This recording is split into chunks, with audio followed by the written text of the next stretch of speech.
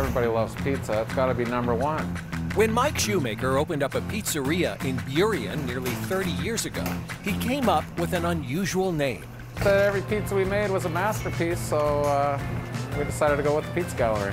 Now the Pizza Gallery really is a gallery, displaying the works of mostly local students, painted on pizza boxes Mike donated to schools.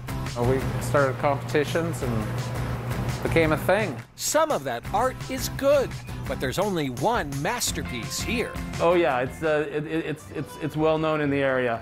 That's the large 5-pound masterpiece. It's pepperoni, ham, beef, sausage.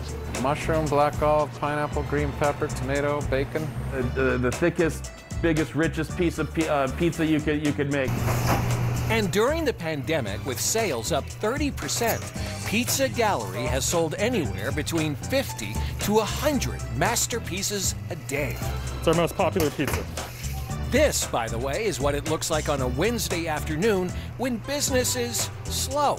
On a Friday night, we might deliver to 200 households, probably sell 400 pies, probably have 15 to 20 kids working in this little area. Holden, what's your favorite? Pepperoni. He loves the pepperoni pizza, the basic pepperoni pizza.